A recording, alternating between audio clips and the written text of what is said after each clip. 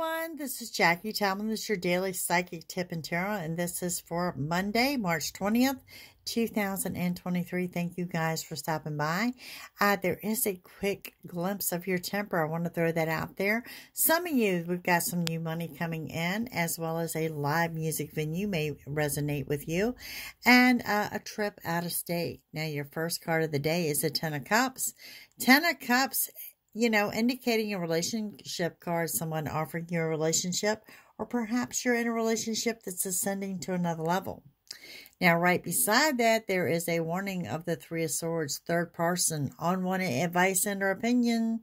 And if you're entering a relationship, let's make sure you're not in a third-party situation.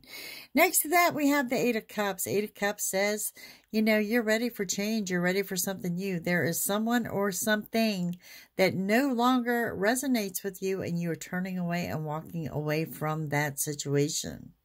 So overall, a good day of love. It's a very high vibration day in regards to money and travel. Thank you guys for watching. JackieTomlin.com for personal readings, and I'll see you soon.